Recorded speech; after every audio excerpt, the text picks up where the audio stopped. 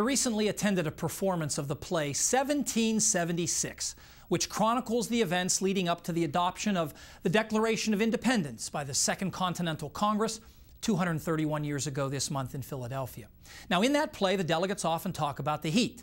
Not surprising given the time of year, but I wondered, is that the stuff of legend or was it really that hot? Now, there was no organized weather observing in 1776. All we have are notes from various individuals. The most complete data comes from a Mr. Phineas Pemberton from a prominent Philadelphia family. He observed temperature, wind, and weather each day around 7 a.m. and 3 p.m.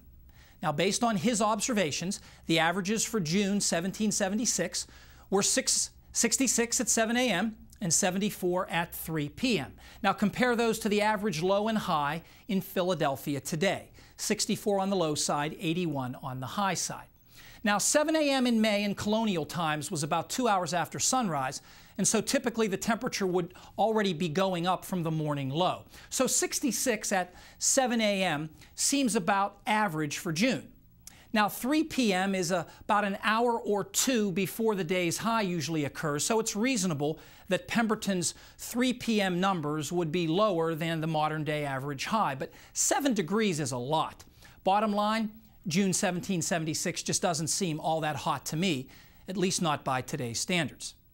Starting on July 1st, 1776, we also have temperature observations from none other than Thomas Jefferson himself, usually 3 or 4 per day, often around 9 a.m., 1 p.m., and 9 p.m.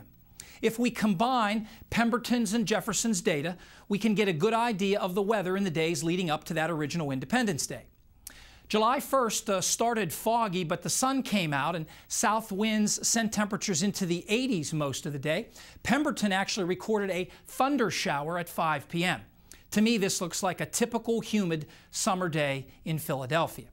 July 2nd, 1776 was a good day to stay inside. Pemberton wrote much rain this forenoon. Winds shifted from southwest in the morning to northwest by 4 p.m. and skies cleared as well. That is a classic description of a cold front going through.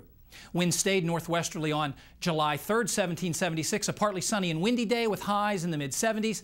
That sounds like a typical day behind a cold front in summer, even a bit on the cool side. In fact, the temperature had dropped to 64 by 7 a.m. on that historic morning of July 4th, 1776.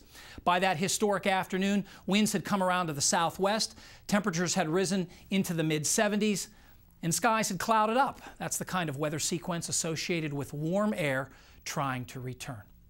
At least based on the available data, that first Independence Day doesn't seem all that hot to me.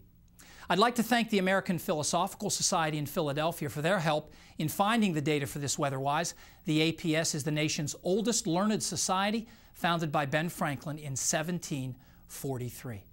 Fred Godomsky will be back with the extended forecast next.